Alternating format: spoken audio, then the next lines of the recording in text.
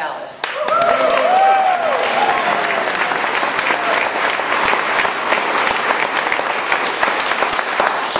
Thank you all very much, and thank you for your presence here this afternoon. My name is John Kefalas from Fort Collins.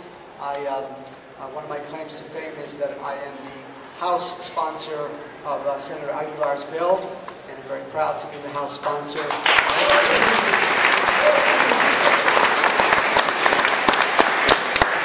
I think most of you know that since being elected to the state legislature 4 years ago, although sometimes it seems like a lifetime ago, one of my areas of passion has been health care reform in terms of the finance aspect of the system and the delivery parts of the system.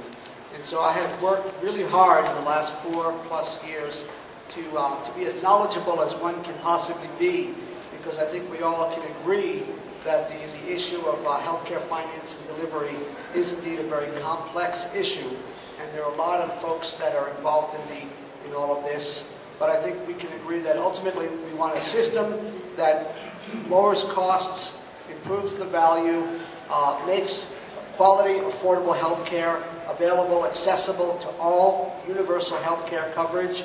And that's what we are striving to do with this piece of legislation and all the other things that we do to move us in the direction where indeed folks have coverage, and that we are focusing on health and prevention and rewarding those things up front that actually give us value for the healthcare dollars that we spend. It's going to be an interesting journey.